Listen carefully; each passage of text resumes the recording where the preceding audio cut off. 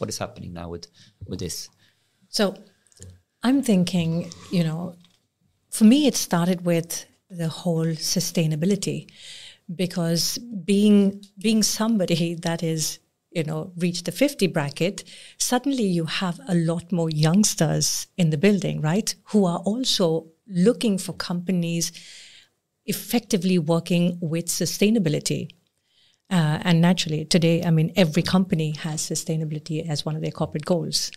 So as a CDO then, I'm thinking, so how do I, on the C-level, attack that value, that corporate value? What is my part in that? And again, I think today, every company is collecting a shitload of data. Excuse my words, but yes, because you want to train your AI. And for software development, especially, you are building all these features. So you need to be collecting data for every feature to train your AI. Do you really need all that data?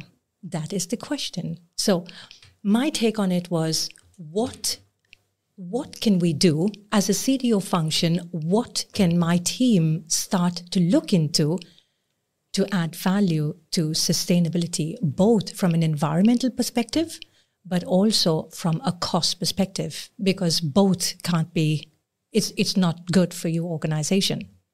So that is where I actually started to look at this. And I think it was wonderful, because then you have a very tight connection to data quality. Coming from Zenzact, building software for self-driving cars for Volvo, you are collecting data, your cars are driving around and you're collecting data. So the question is, for a car that has been just standing still, parked or at a red light, we're still collecting the data. So what quality function can I have effectively that deletes that data and I don't need to push everything in?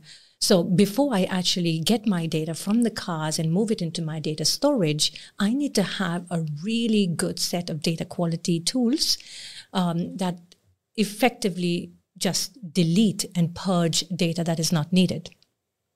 So to unpack this topic, like on the one hand side, the overarching driver is sustainability. Mm-hmm. And from sustainability, we can go into from a CDO perspective, what the hardcore question for a CDO or for the IT department to think about, how can we be as CO2 friendly, so to speak, as possible? Yes. With the way we are doing our data processing. Yes. So how can we minimize the impact we are doing in terms of storing a lot of data, yes, running super expensive large language models in an unnecessary way, etc. Exactly. So this is one part of this.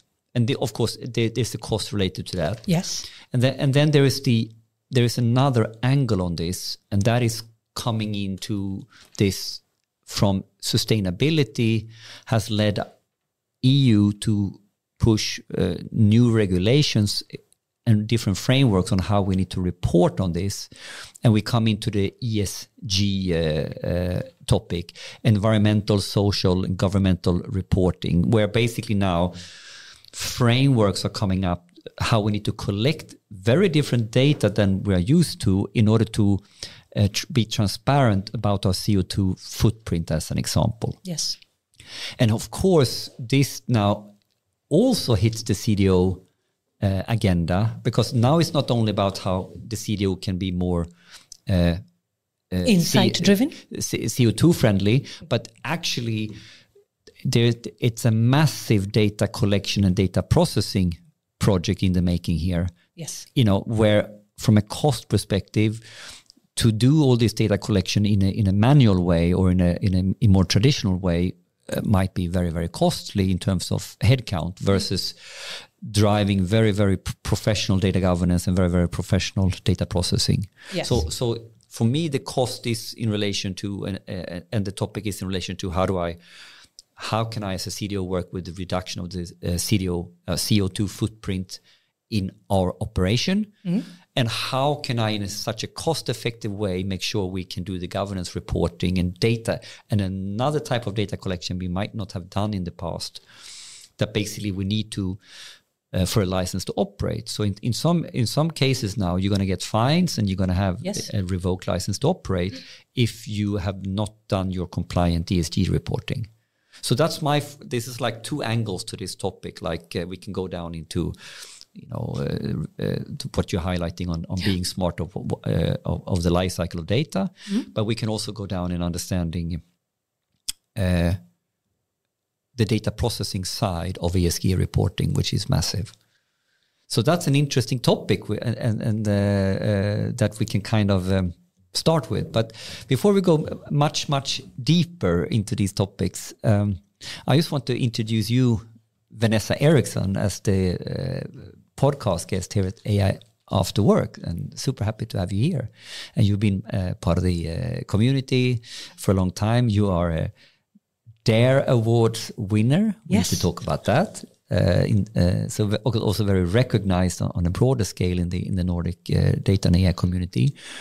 You are one of the first appointed CDOs, Chief Data Officers, in the Nordic region, and you've been working with these topics both in PwC, and then now you've had the role of CDO in Sensiact, as you highlighted for the last 3 or 4 years, I guess. Yeah, 3. Yeah, so welcome, Vanessa, and thank you. How would you sort of very shortly describe yourself, and then we can get back onto the real topics here. Yeah, I think you've covered most of it. I think I'm very passionate about working with data. Like you, I've been working with data forever. And I think that it's almost a bit surreal to think that I'm one of the first to be appointed with the role.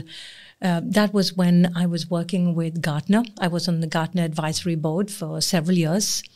And I worked with Deborah Logan in creating that, the best practices and what should the role do. So a solid background in what should a CDO really be doing.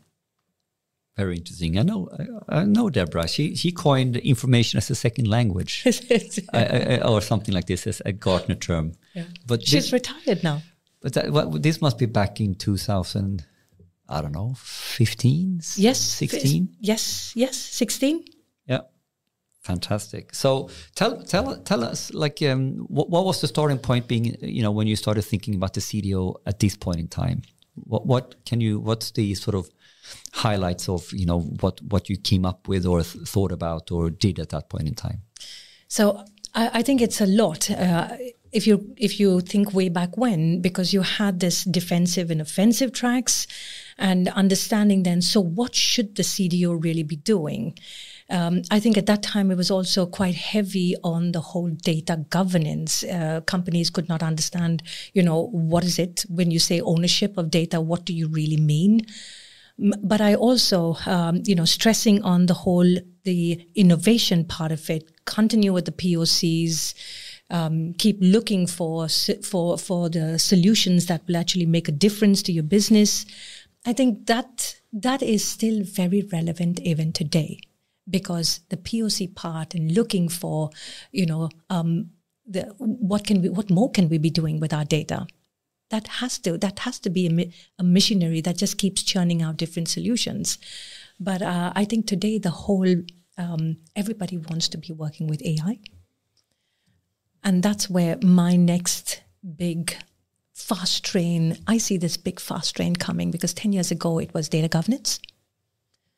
I think the next fast train is the whole AI governance, and how are we actually working with our AI.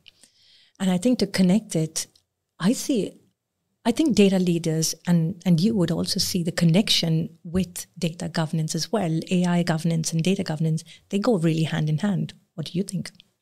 No, I fully agree, and we can all agree upon that, has been working in this field, that without proper data governance or proper training data into our algorithms, we will struggle, right? And so they are intensely connected. Mm-hmm. And but if we would very, very quickly go down the small rabbit hole of separating data governance and AI governance, how would we together in a simple way, what is what here? Okay, so data governance for me is who owns it? You know, what are the processes? What are the rules that we have to work with our data? And then when we see, you know, looking at the quality of the data, what is not working? Is it the IT systems? Is it the processes? What needs to be changed? Because then if we have an owner for our data, it's so much easier to just take the issues back to the owner and say, this is it. This is not working. This is what we have identified. What do you want to do about it? Because coming again from an IT function or whatever, it doesn't work that way. You need to have who owns the data to address the issues. That, for me, is data governance. That is so in a way, that is sort of a fundament that doesn't go away. No. But now we need to have that building block. And now when we go into AI, our governance needs to expand in some other areas in order to understand that the scope, this is still equally important. And without the foundation here, you will really struggle with the AI governance. And I would argue you can't even do AI governance if you can't even have the starting point, who owns the data and who owns the algorithm. Absolutely. But what are the next level now when we put the AI wrapper on top of that? How would you then add to that story? I think, you know, earlier this year, I was a judge for the whole AI, responsible AI for the automotive industry. And that's where I actually was, it was such an eye-opener to understand, so how do you actually work with it? Because when you look at responsible AI, for example, it's not just, you know, pieces of data, who owns this. You're looking at the entire process and saying, so for example, we are out there, our cars are out there collecting data, right, for each feature. That process starts from, so who's assigning the cars? Where are the cars? And this is just an example I'm sharing with you. But it starts right from the beginning where, who's assigning my cars? Where are our cars going? Do we have it all covered? Or am I only looking at Sweden? Do I have cars everywhere so that there are no biases in that process? So you're looking at a complete process to say, am I really doing responsible AI? So am I going so fast that I'm missing any potential biases? Is it transparent enough so whoever says that this is mine can actually explain, yes, why did the car stop? Or why did the car, if there was no reason, why did it move to the left or the right and not stay in the lane? That is where, you know, you will also, you get paid back because your customer will trust your product even better when you know that you can explain why my AI behaved in a certain way. So what you're doing now is a little bit taking the AI governance heading and breaking it down into 3, 4, 5 major areas. So how we deal with bias is one core area of AI governance. Transparency and explainability is another one. What other ones? And the accountability. Accountability, exactly. And what do you mean with accountability? So I think it ties to, if I'm looking at my data model, who owns this? Because somebody, when shit happens, I need to know, who can I go to and say, hey, this was yours? Either a feature team, a product team, because something needs to change, right? So let's say I've identified a bias. I need to know, so where is this? Which team do I actually take this back to say, by the way, this needs to be changed. Yeah, this is not okay. So that's what I come with. So who's accountable here? Because you can't go to a company and say, yes, you can go to a company, but then the company needs to have help also in drilling down. So who owns this? But if I'm going to test if I understand you right now, because if I link that back to a CDO function or a CDO role and making this operational, going from PowerPoint and high-level ideas to something that really works in a real company, in real time, so to speak. Like the way I understand this, what you're saying now is that on the one hand side, you need to highlight let's start simple. In one way, you need to have ideas on policies and principles. What is good behavior, what is good practice, and what do we do and not do. So this is sort of, now we are on sort of policy level. Yes. Then you need to ask the question who or who owns this. So now we need to get into a like an organizational topology where we basically, to make this real, start sorting on algorithm level or data level. Yes. You know, who has the accountability around this topic, or who do we go to fix this? And then ultimately you need to take it into operations. You need to take the topics of data governance and AI governance not only as a policing activity at the end, but you need to put it all the way down into your core design processes or DevOps processes. Yes. So flipping it, so you do AI governance by design. So flipping it, so you do data governance by design. Yes. And now we have talked about that whole piece of the puzzle.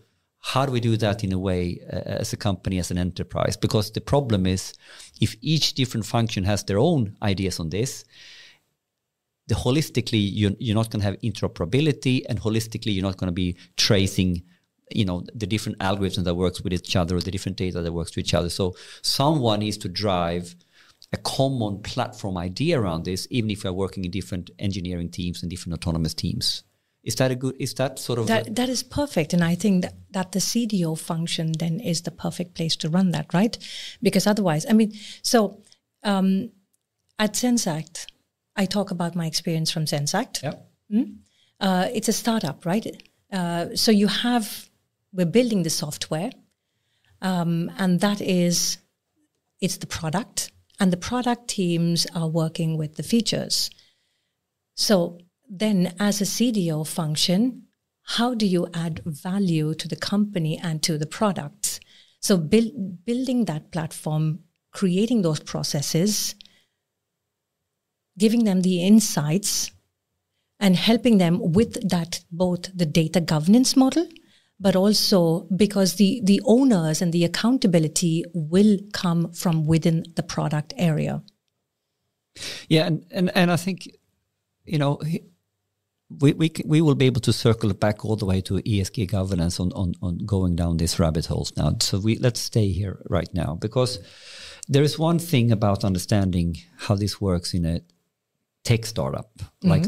So in a sense here we have the environment where everybody in Sensact in some ways are working on a digital platform. Yes. Everybody's working on algorithms. Everybody's working on creating autonomous software, autonomous vehicle software that they are now embedding and selling into Volvo as an OEM, as an example. So the interesting point here is that all the different teams are sort of self-sustainable when it comes to data and engineers and all that kind of stuff. But the problem is, how can they interact with each other, and how can we have standards on a very, very granular level so they holistically work together, and effectively you can do this across the whole system. Yeah. And I think this then highlights the difference between where we need to have platform. Like let's say the CDO function has a central platform understanding, and how we then service this platform to different engineering teams or different domain teams and stuff like that. And I think this is one of the mistakes or misconceptions of what's the difference between the central teams and the real engineering teams doing work. That even if you have very autonomous domain teams who can do their own, someone is working on this algorithm, someone is working on the UX and stuff like that. If they don't have interoperability, if they don't have governance translated into how they work with engineering or with machine learning, this whole holistic system will not work as one. It will work as a fragmented, disparate silos. Yes, absolutely. So I think it is in their interest to work with the CDO function. And get the help. Yeah, because in some ways now, this distinction between how the CDO acts as a provider and enabler, whilst the actual engineering is done in the one domain team, I think this can be sometimes misunderstood, especially if I go to more traditional companies. Then we are understanding ourselves as a business unit out here and a central IT function as an example. Yeah. But here we are actually, here the relationship is not so much the same. It's someone has the platform responsibility, but we're not going to build it for you. The engineering team is going to build it within their domain, but someone needs to take care of the holistic governance, which is, I think sometimes the governance word is misunderstood, because we need to translate governance into hardcore standards in practices and patterns and protocols in order to do the right stuff. So for me, that misconception that we have a central platform team, then you're building the central engineering pieces. No, we are here to provide a platform for many other domain teams to be able to work together effectively. Do you follow that kind of misconception of central versus domain, or platform versus domain, how it should be versus sometimes? Yes, I mean, and I think also, I absolutely agree with you, Henrik. I think also for a small company, like a startup like Zensact, it is quite important that you have a central function helping you, because all of these engineers are there for another specific function, right? To build the product, to build the software. Exactly. Yes. And that's why, so you have a CDO function, you have a CDO role, you have the organization there, a small organization, albeit, to help them to understand, but you have to have this synchronization between the CDO and the product teams, because they are the experts in their areas, in their domains. So you need them nevertheless to work together with the CDO function, because otherwise, I mean, for us coming there as a CDO function, there's no way me or my team would know, so what features and what are we doing in here? That's the closeness and the cooperation we need to have with them to get the most out of the work that we're doing. But would you then, if I try to put a word on this, on the identity of the CDO function, would you understand the CDO function as an enabling function for the domain to do their work, but ultimately do it in a platform way so it flows? Or would you put another word, or do you see what I mean with as an enabling, to see themselves as an enabling function? Yes, I think I would agree with that. Yeah, because having said that, if I back the tape up to 2015-16, at that point in time, even Gartner, we were talking about operation centers of excellence. And we were doing different types of models of how to organize everything centralized or everything decentralized, or in a hub and spoke model. Yeah. And if I go back to where we were in 2016-17, there was this idea that we're going to build a central AI team, we're going to build a central data team, and basically we were going to do the stuff for them, and then we're going to have only consumers and no engineers, so to speak, out in the domains. And this storytelling I'm doing now has very little to do with a tech company like Zensact, but more about how this was understood in the... I remember those days. Yes. The traditional enterprise world, right? The problem here was that when we put the story, that's not an enablement team anymore. That is actually a central team taking over the job to build the algorithm. And the problem with that model in the end turned out, in my opinion, that the central team was too far away from the domain problem. Yeah. And then we had these ping-ponging games, whispering games going on, and we started building up data science team or data engineering teams, but they were not close enough to the problem. I mean, like, and if you flip that to how it really works in a tech startup like Zensact, that's vastly different. Yes. So I think the product teams are the ones responsible for building, their algorithms and whatever they need. The software, their product. We are working together with them to understand, so what is it? So one of the things that we did was, from the start, we were looking at Jira to say, so where are we? How good are we? How are we measuring our productivity? And that's where we invested in the talent platform. Yeah. Yeah. To get the data from from the GitHub and, other sources, to put that together to say, okay, so what are the different features? Where are we? For example, because I think that would be a little overwhelming for the product teams to go out and start doing that, right? Because over here also, it's not just about the product team. As a CDO function, you have the people insights as well, the people data. Yeah. Where are people? What are the resources? What are the skills that we need to be developing more? You have the finance data as well. So a CDO function is not just about the product data. As an example, you have a lot of other data that the teams then, the data scientists or whoever you have in your team, putting that data together to give the company back insights. Yeah, because if you think about it, each product team has a subset understanding of the talent they need and the cost of running maybe their small part. Yeah. But they are not charged with having the enterprise understanding for this. So when you're trying to take a more strategic look at how do we invest and prioritize what talent to hire and stuff like that, and what sourcing do we need, what tool sets do we need, you get a very fragmented picture of that if you only ask and you're trying to collect that manually or through with each product team. And what you're saying now is that to holistically steer the resource allocation and the cost and understanding this, someone needs to take a step back and see, okay, when we put all the pieces of the puzzle together, what does it look like? From 10 product teams, what does it actually look like? A good example can be, I will hoard my data. Yes. It's just a couple of terabytes that I'm doing. Yeah. But when you put that next to each other, all of a sudden, for a startup, that could be the burn rate that goes through the window. And I think sometimes that information is not available, or it does not, nobody perceives it, right? If you are not on that level in the organization, you are, sorry to say, if you are a developer and you're just, you've got your code to create and continue to develop it, that insight of, by the way, I'm holding a lot of data and this is costing the company,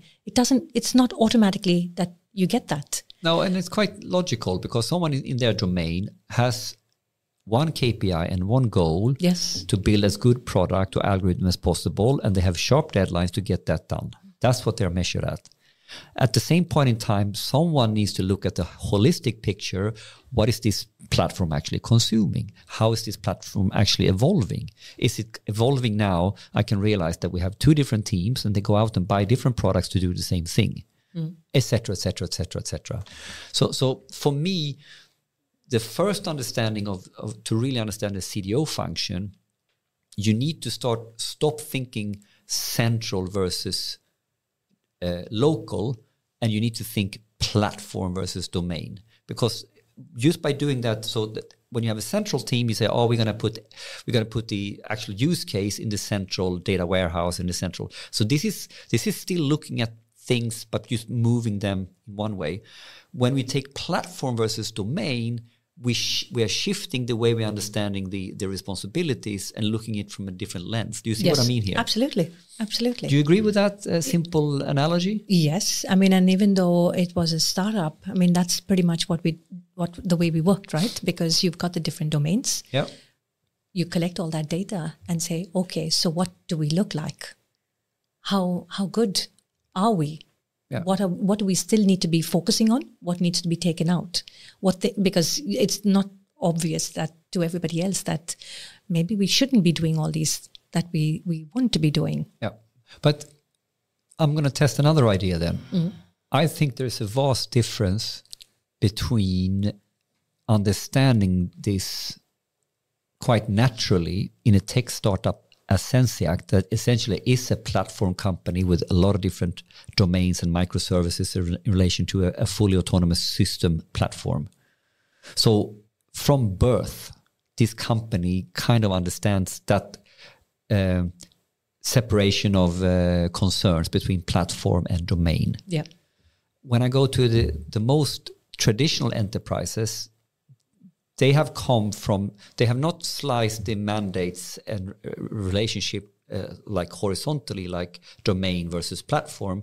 They rather looked at this is end-to-end the full stack in a local system versus this is end-to-end the whole use case, the whole shaboom in a central system.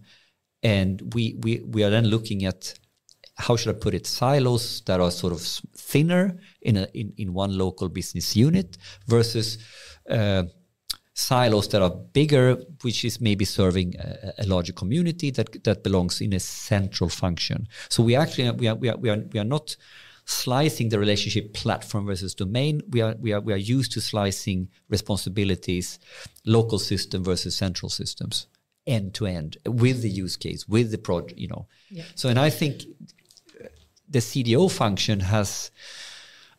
function either way needs to work platform versus domain, but the journey to do that when you have central versus local as the starting point is way different. Yes. And I think that's the role of the CDO, to be talking to the peers, giving them that business case, teasing them with what is the potential, what are the opportunities, missed opportunities, and getting the buy-in from all of them, and perhaps the board as well. Yeah. So how would you picture your sort of work, or how would you summarize, to make it more concrete, the CDO role work that you did now most recently in Sensiact? So how would you describe what that job was on a daily basis, or like, who did you talk to? What was sort of on your agenda as a CDO? So it was not the chief data here at Sensiact, it was chief digital. And my responsibilities were data, IT, and cybersecurity. Yeah. And data, like I just said, was looking at data from the entire organization. Mm-hmm. So it was the people data, the finance data, product data, everything that we could get. And then since we were sharing the data together with Volvo, working together with them as well to understand, so what does the roadmap look like? And especially since we also were established, they still are. I don't work with them anymore. In China, the laws in China, you can't move any data out. So that brought a complete new dimension with federated learning. Working together with AI Sweden, I was the chairman of the project. So it was Volvo Cars, Sensiact, and AI Sweden in understanding, so what can we do? And there it's still very much, theory. But how could we use federated learning coming up rather soon in moving that data?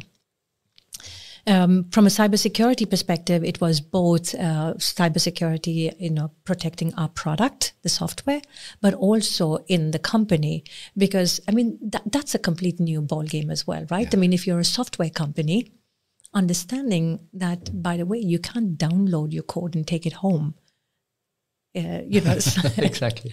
Something as small as that, getting your employees to understand in a fun way, in a way that is not intrusive, or in the most polite way. How could you help your employees understand? That was also quite a challenge. And then from an IT perspective, it is just having the most up-to-date tools in the building, keeping the offices running, and also working from home conditions. So I think that I absolutely loved my job. There's a big variety when you put the digital officer and you have the core dimension of security, yes, normal IT, and then data. Yes, but you have to have good people, right? People that you trust, working in your management team. How did you organize your management team? So I had an engineering manager. I had a head of data, head of cybersecurity. I had a CIO role reporting to me. Yeah, so the CIO role in this setup is actually part of reporting into the CDO. Yes, yeah. And the CIO role is then what can we refer to as more traditional? We need a lot of office management. We need our teams. We need our file storage for all this. Yeah. access management for our employees, etc., etc. Yes. So the CIO reported to me. And had that part. Yeah. Yeah. Yeah. That's an interesting one. Yeah. And it was fun. I think it worked because it was a small company. So, but I'm guessing in a normal enterprise company organization, I think that would be a little overwhelming to have cybersecurity and data and IT. But what based on your learnings all the way back from Gartner and working with Deborah to PwC and then now into Sensiact, what is the understanding for how to organize or where to place the CDO function, in your opinion? If I need to frame that, I would give one answer if we are in a startup. I would potentially give another answer in a hyperscaler like Klarna or Spotify, and I would give a third answer most likely if I look at a more traditional enterprise. So let's start with the traditional enterprise. So let's take a Swedish bank or a Swedish manufacturing company that has probably then a CIO for many years back. And they haven't really maybe had a digital officer or a data officer, and now they're thinking about it. So how would you think about this for the traditional enterprise, so to speak?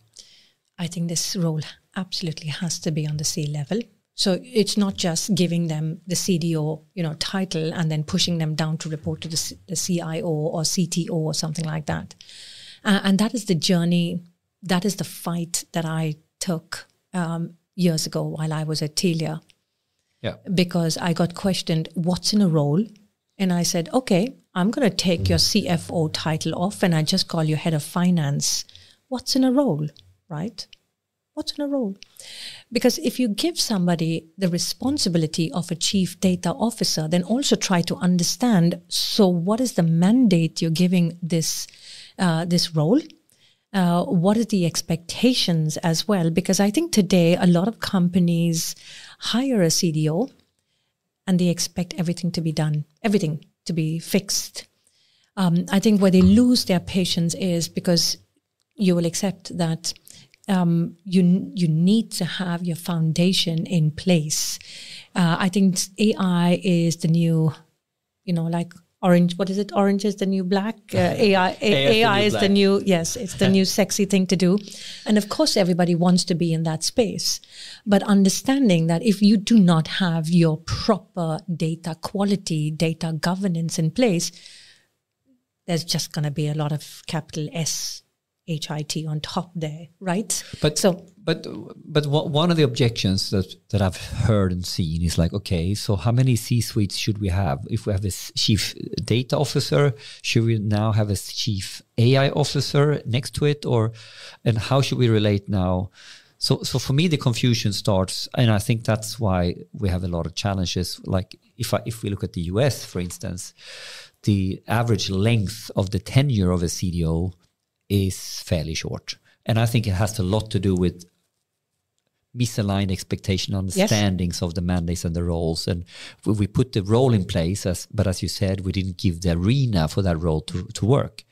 And I think that whole thinking about what is the real arena, how does it fit with the other roles, I think this is confusing for many. Absolutely. And I think that when they are hiring a CDO, because I usually say, by the way, I'm not an engineer. You know that, right? And I'm not a data scientist. I'm not coming there because, you're asking for a leader or you're asking for somebody to, sit down there and work with your code. So I think the expectations from organizations also, or you can challenge your headhunters that reach out to you, because this is really headhunters who are coming. Yeah. So helping them to understand what is the kind of profile that you should be looking for. Yeah, but and then I think it goes one step back as well. What is it that you need? What is the gap that you're filling? And what is the gap that is, what is logical for the CIO to do? And then now it's actually not maybe logical for the CIO to do this. I'm not so sure this is clear or understood, or at least there's there's many opinions on this as is consultants or experts. Yeah, and I think that this role needs to be working very closely with a CIO function. Yeah, because it's understanding then. But why is it a different function? What the CDO? Yeah, yeah, because the IT. I mean, if you think traditional IT, I don't think they're interested in data and data quality. They're not; those things are not on their agenda. It's platforms, it's IT, making sure it's working. And that's where you can have a lot of synergies if the CDO and the CIO or CTO work together. Because the CDO can put the requirements to a CIO function to get your platforms or whatever, work together with them. But the CDO is really more data-driven, making sure that the whole governance is in place. And then the insights are then collecting the requirements from the businesses so that you can, be the enabler, like you talked about earlier, right? The enabler to the rest of the organization. But okay, so let's dissect this a little bit, because let's say you have had a CIO for a long time, and within the CIO space, you've had your ERP systems, you had your office IT, so you have your transactional systems, and then maybe you've had in the past some reporting and some data warehousing, and all of a sudden now, in order to at all succeed with AI, even in the smallest form, you need to start moving into the modern data stack. And now, how do you understand who owns? Let's then personify that with sort of maybe the cloud vendors or whatever that is, and some typical vendors we see at Data Innovation Summit. What that feels tools and technologies for the modern data stack. Is the toolbox or the architecture of the toolbox part of the CIO role, or is it that a distinction between sort of ERP toolbox and the CDO on the other side? So how will the CIO and CDO work if I now move completely into OLAP, online analytical processing, the data processing? Can we work on the data governance and data management side without actually flipping it into hardcore engineering practices, which in that case needs to be flipped into the technology choices you have made as an engineering team? Yeah. Is there really a clear-cut answer to that? No, that's what I think it's a super... I don't think so. Because I think it actually, it's every organization and understanding how they are set up. Yep. And then also, because over here, for me, I put a lot of people values first. And I think if you have a fantastic relationship with the CIO or CTO, work together and see what is the model that fits best for that organization. But I think that if the CIO is somebody that has been running it for so long, the CDO is brand new, and because that's really what it looks like today, right? Yes. Companies, yes. Yep. It's a brand new role, you're setting it up. There's so much to do for the brand new CDO. So don't take on a mountain, fix first what needs to be done as the enabler. What's your quick win? I don't think your quick win is going and pulling the ERP system or something from the CTO. So give him also that respect, give him or her that respect and say, keep this, let's sort out here, what are the quick wins? What do I really need to do first to get the buy-in from the people? Because again, the CDO is often shot down, right? So you have to create a fantastic, my first 100 days, what exactly am I doing to not put in taking away, from the CTO or CIO? I think this is brilliant advice, because we know, if I take the traditional enterprise, that you have a legacy organization and legacy mandates and legacy setups that are there. And now we are understanding to a shallow level, I would argue, that we need a CDO. Yeah. So the first thing you need to do as a CDO for your first 100 days, so to speak, build your arena in co-creation and collaboration with the critical stakeholders. So basically, be very, very smart here of, taking on the stuff that sort of hasn't landed yet, and the stuff that has landed. Great, we collaborate on this. Exactly. I love it. Yes, because, and you'll have plenty of time if you feel like later on, okay, and it's also the relationship you build with this person. So if you think that, okay, what should I take now? Are you happy still working with all this? I'm happy as well. Because the CDO, there's so much you can do. But the key advice here is actually the profound, simple advice that you cannot clear out the mandate of the CDO on your own or in isolation. No. You need to understand how your mandate looks like in relation to technology, in relation to infrastructure, in relation to old technology, new technology, and then come up with a joint view on this. Yes. And where basically it makes sense because, finally someone is taking on these topics. Exactly. So that is the simple advice. And that will, of course, look different depending on the maturity and the journey of any company. So if you put in a CDO where they haven't started with a modern data stack, you only have old ERP systems, you have only old on-prem data warehouses, yes, then maybe you need to take on more on the tech side, so to speak. Yes. But if you come to a place like, I can say both Vattenfall and Scania or whatever company that has been on the big data journey since 2012, 13, 14, then the story is different, how you frame out the chief digital officer or chief data officer role. Yeah. I like that advice. Very good. Thank you. I'm happy to give. Yeah.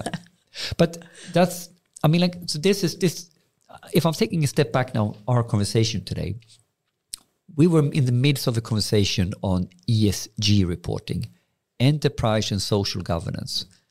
And from there, we kind of very fast slipped into the rabbit hole of the chief data officer. Yes. And the interesting segue now is, connecting this circle back a little bit, is that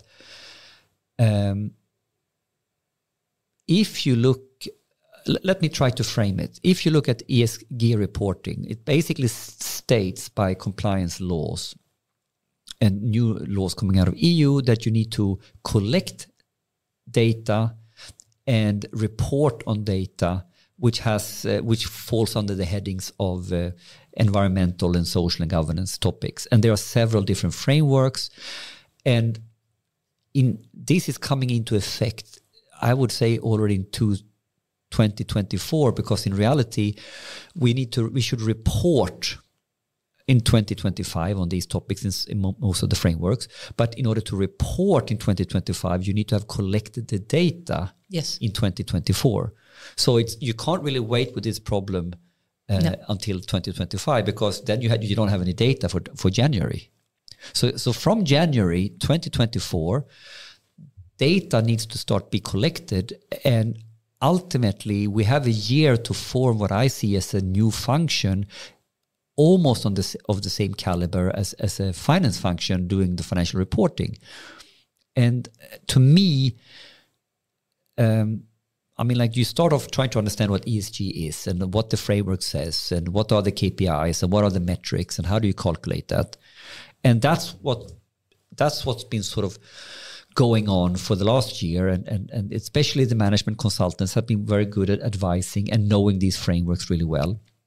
But I think right now, or maybe this spring, it fully hits home that in the end, the data collection and the data processing part will be a massive part of this governance, or actually this cost. So when you go to ESG reporting and you're now starting to collect a lot of operational data, mixing it with finance data, mixing it with social data or calculations you're supposed to do, it's a fairly complicated data management topic. And this is now the segue. I think the CDO function is one of the main players in any, or head of data, head of analytics is a super big, important player in order to cost effectively solve ESG. So that is the frame. So now we're sort of connecting back that how can the CDO be part of this game? How do you see this framing at it now? Absolutely. And I think that this is so important, right? Because you will have legal teams. And I think that is also, you will have legal involved with you somehow, helping you on this journey. And I think the CDO function, because now you're collecting data, as we talked about in the past, earlier, you have data from all the different domains or the areas. So you have complete insight into helping your legal teams and your compliance teams to put these reports together to send in. Yeah, and let's really dig into that domain topic, because I think this hardcore problem has not really dropped all the way to what it means.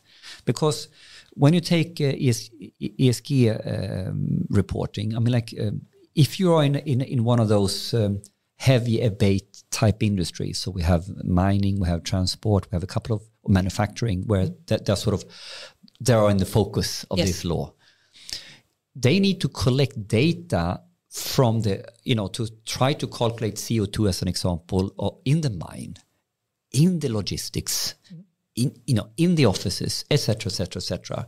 So all of a sudden now we have very, very operational data that belongs in one particular function or domain in a company that needs to be now fed in and understood into a larger context. So it becomes virtually impossible for an ESG team on the top that knows so you have a team that really knows the ESG KPIs and metrics. So they know what they should send in. Yep. But in order to sort out which data they need to join and put together, you need super duper deep domain knowledge from many, many different domain functions. Absolutely.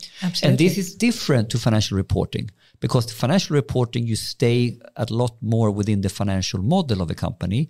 And here we need to mix data from vastly different data models. So from the logistics team, you get.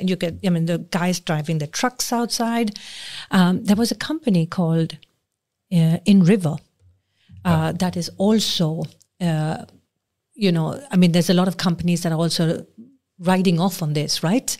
And I think In River has a good solution for this reporting.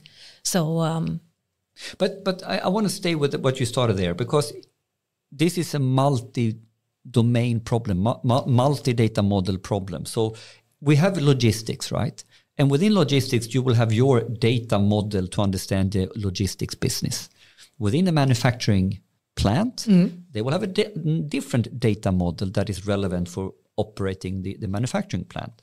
Within finance, you have the data model around your finance model of cost and all this, and then et cetera, et cetera, et cetera.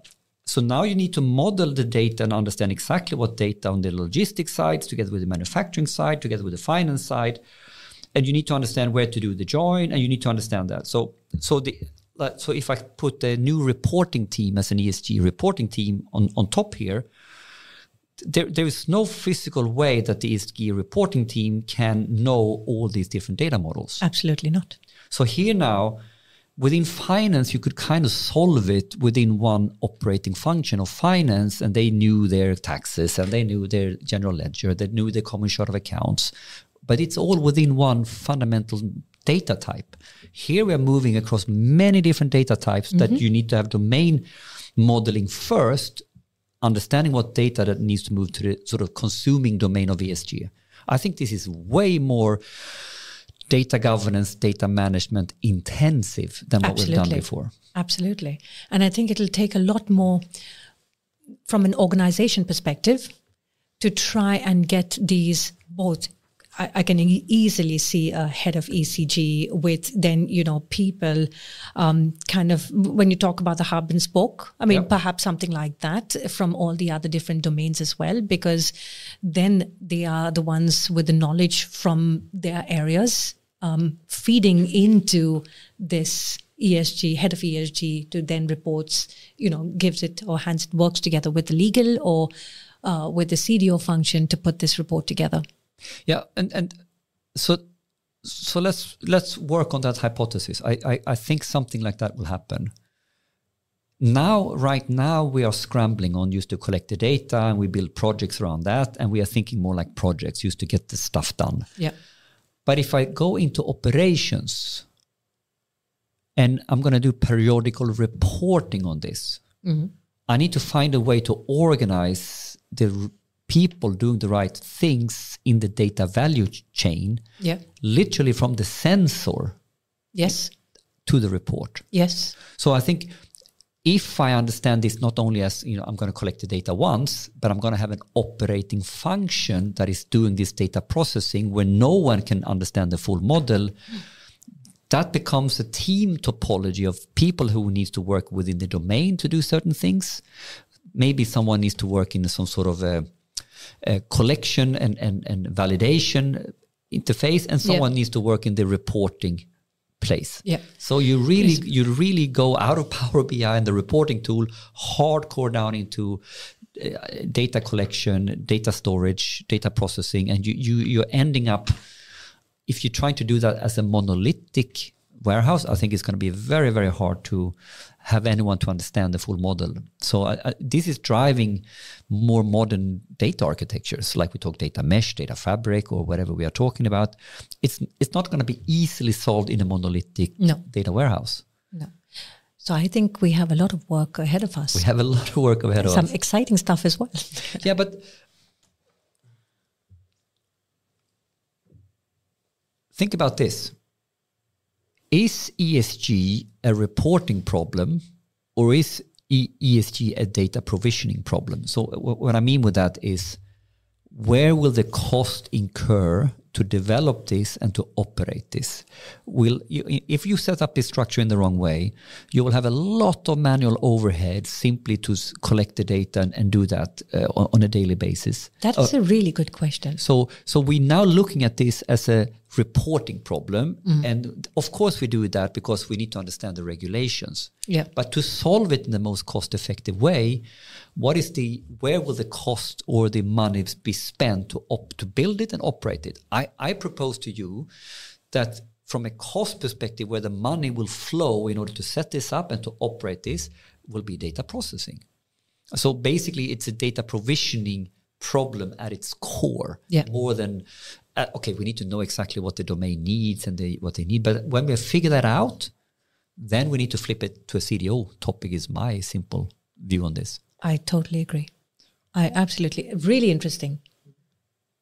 But could you elaborate a little bit then on what do you think, how should the CDO act here, or how can he be part, is he even invited to the table yet? Well, that's why you need a kick-ass like me. No, because you're saying something that is quite relevant. It's not always that the CDO is invited, and then you have to get more agitated and aggravated about it, because if you have a CDO in place, why are you not inviting the CDO to the table, right? Especially if you're discussing data issues. No, I think that also it starts to look like more a cost function. You're just spending.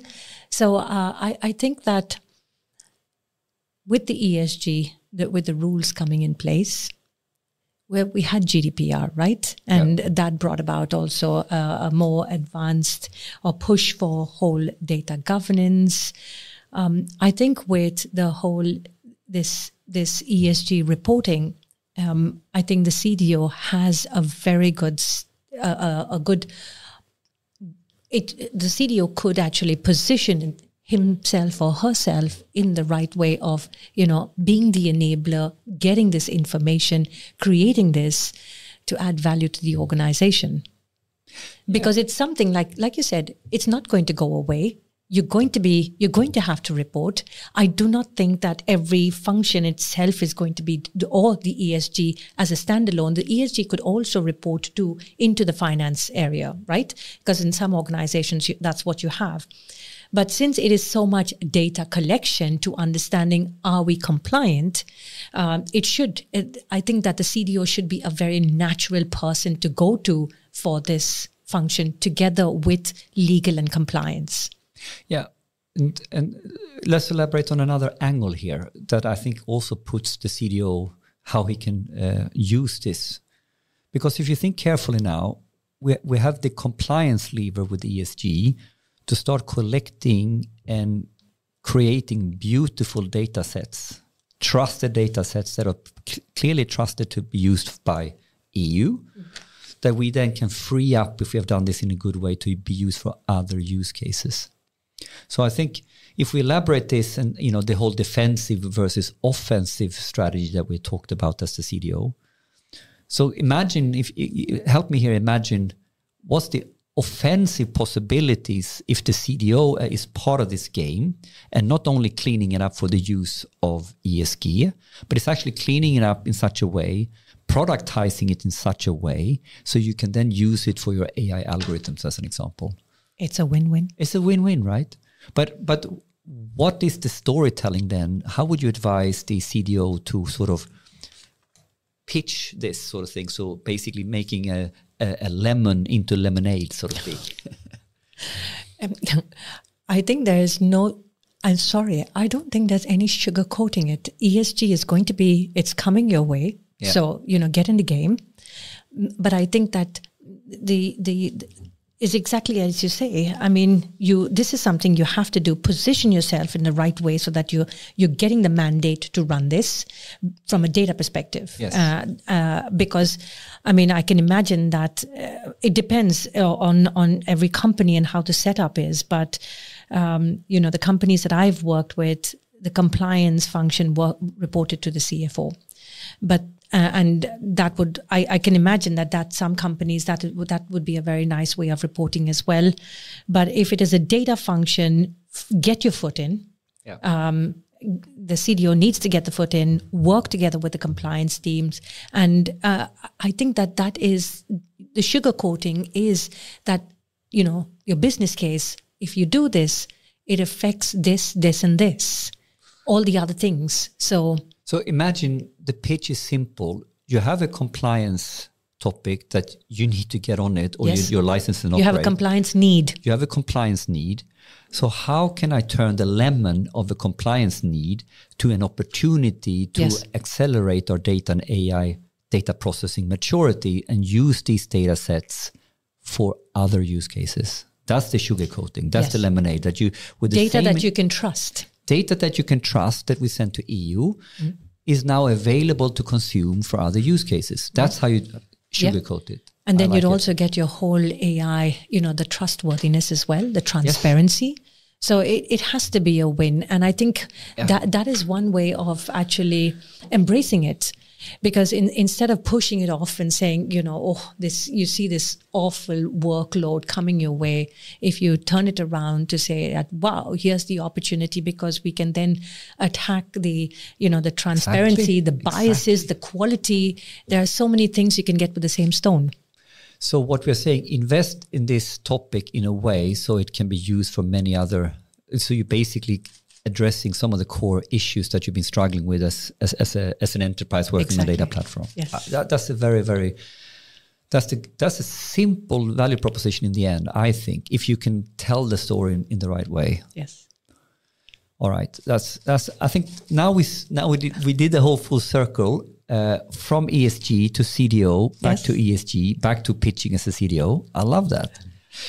I want to cover at least one more topic before we close for today. And I want to cover the topic, the entry point into this topic to me is how do we build, completely new topic, how do we build inclusion and diversity into our tech industry and into our tech part of our companies? And both why this is so important and then, how we can do it, and then actually that's the segue into talk also about girls in tech. Yes. So this kind of topic, I would like to start broad and then lead that into girls in tech. So why is this important with inclusion and diversity and ultimately more women in tech roles? Yeah. So I recently met a CEO of a building construction company, and real estate, that's the word I was looking for, real estate. And she told me there's a lot of women in the real estate, Vanessa. And she questioned, does it have to be, equal? And I actually had to think about it. Does it have to be? Maybe you got more women in there, and overall in the grand scheme of things, it all adds up and it makes sense. But I think that having diversity in tech or diversity in the real estate, the way we work is so different. The way we think is so different. it's quite amazing, really, because, I come with a different set of ways of thinking and skills compared to you, Henrik. I mean, you have a different way of thinking about it, and I come with a different angle to it. And I think just here in this little chat, it's so wonderful, right? Yeah. Exactly. So imagine the benefits organizations would be making if you actually encouraged half and half, or a bigger, more women at the table. Because you have a different way of thinking of it. Because otherwise, if we were all women in here, we all thought about it this way, how boring would that be? Yeah, but I think I think that you're spot on. I mean, because you can think about this. If you're a very homogeneous team, the imagination of how you can solve a problem stays within the frame of one type of idea and one direction, because we're all groomed in the same way. Yes. And if you have diversity, you will have other ideas, or someone will come up with a completely different understanding of the problem and therefore a different understanding of the solution. So step one, how can you have good innovation and not be stale if you in the end only have groupthink? Exactly. So this is number one. Let me test another angle on why this is so important. It scares me a little bit that with the tech giants and the tech industry and how we build code and how we build a large, what is really pervasive and it's changing the course of the world. We've seen it with social media. We think it's going to happen with AI and generative AI. It's quite scary to think that it's a very, very homogeneous, small group of profile of people who sort of imagines something that will impact everyone. So if I think about it like the caricature, the tech startup guy from Silicon Valley, it's the guy, he's in a certain age and he works in a certain way and they have a certain lingo in Silicon Valley. To me, that is not diversity. So thinking about that on a grander scale, everything we can do in order to have the people building the future be represented by the people living in society, that should be a good thing. I agree. Yeah. I basically think, yes, there's a lot of explanations. There's a lot of research that has gone into why there should be diversity. Yeah. For me, it's plain and simple. I don't want to be the only woman at the table. So I'm putting my foot down and making sure there are more women also with me at the table.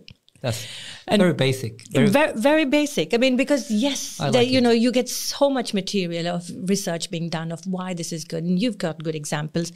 Yes, there is, but I think it's up to each and every one of us what's the change we want to make, and that's why I decided 6 years ago I'm going to make a change, and I started Girls in Tech.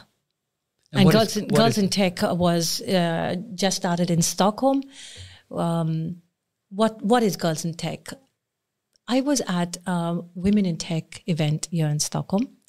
It's a sellout in a few minutes. Yes, and I was there. I had a ticket and I went there and I saw women, really excited, pumped up women, and this entire auditorium. And I looked around and I don't know, I felt like, what is this? We have missed the mark. Because if you're looking for women in tech, am I inspiring more women that are already clearly, they want to be here? They are women in tech. How will I get a proper flow of these women, constant women? I thought, I don't need to inspire you. You already got this. I need to go to the school. Exactly. I need to tell my kids, hey, go take tech, because so I did it for the sustainable flow of women someday, because otherwise, if we only focus on the women at the Women in Tech events, which are needed. So I'm not saying that don't crush me, because I'm not saying that they're not needed. They are needed, but I think it's looking at the younger generation, inspiring them, motivating them to take tech. Yeah, but to me, this is so good, and it's actually addressing two different problems. The one is addressing that we're getting more women in tech into more senior leadership roles, and that that our voices are heard here and now. But that doesn't fix the underlying problem. How do we get the fundamental flow that is more balanced? And we can have as many people asking us, why don't we have more women on AI After Work? Why don't we have more women speakers at Data Innovation Summit? And the hardcore reality is that when you look at who is educated and who got the job, the percentage of women, that's the one we need to change. Yeah. And that's what I think you are doing with Girls in Tech. Yes. So how does it work? We go to schools and we inspire schoolgirls in classes 7, 8, 9. And then we hold events. So we get companies to work together with us, showcase their innovation, and have the girls come to these events. They get to touch, they get to feel, they get to ask questions. Today we also have mentoring, so they can sign up and we have mentors that get previously checked by us to make sure that they have the right skills also to be mentoring. We're looking at PROW. We're helping with PROW places because we know that some of the girls, they're challenged. Yeah. PROW is when you go in school in some sort of, what would be English? It's classes 8. When you're in class 8, you have to get work-life experience. It's for a couple of weeks, yeah. Yes. And then, the kids, if they don't get places, then they just go to whatever, go and sit in your dad's job or your mom's job. So we want to help them also in that. So all this time, for the last 6 years, the mission has been just to motivate and inspire. A couple of weeks ago, we were interviewed, my co-founder and myself, Ulrika Andersson. We were interviewed by DN. Because that was perfect because we then looked at, so what is the bigger mission? And the bigger mission for us is to make the Nordics the place leading with diversity. But and how can anyone listening to this help out? Because if you want to do this right, there is a massive effort here. Yes. And this is a non-profit, I have understood. Yes. Yeah, but even if it's a non-profit, you need to commercially be sustainable in order to ramp this up. Yes. I would argue that you have scratched the surface of, you could do it so much more, do more events, do more regional events of the same thing, or do even other things. And this, how have you succeeded or to sort of fund this, or sort of what are you looking for if someone wants to help out? So all this time it has been through charity, people mean well and just do it as from the goodness of their hearts. But you're absolutely right. We have noticed now after 6 years that if we want to get to the bigger mission, it's not enough what we're doing. So we're starting a fundraising event. It will be launched in October. So, reach out to me, reach out to Ulrika. Because we have a Girls in Tech webpage, Girls in Tech Nordics webpage. So you can always get to the webpage and just reach out to us. Funding is fantastic and well needed. You should have sponsors. You should have proper partners. The tech vendors, the sponsors, they have in my opinion, an obligation to support you if they stand behind diversity, not just with words but with action. Then we need to have sponsors that leads to this. Agree. So that's how And you have sponsors, of course. Yes, of course. We have sponsors in kind. Yeah. Yes. But this can be scaled up, of course. Yes, and that's what we're looking for. Yeah. Well, time flies. Indeed. And I just want to finish off on a little bit more personal note. What's next in your life? What are you looking to do next? Because where are you right now in your life. And short term, you're going to go to an event or a mingle maybe today, but the next, what are you looking for? What do you want? So I started my own advisory within the data space, of course, what is closest to my heart. But of course, I've not really done the whole consulting bit before. So anyone who is listening to this and wants help, perfect. is welcome. But at the same time, I'm open for newer challenges. So if there's a company also looking for a CDO, an old timer like me, And by the way, we already had a couple of things to talk about that we figured out right before the pod started. So exciting times. Exciting times indeed. Thank you, Henrik. Thank you very much.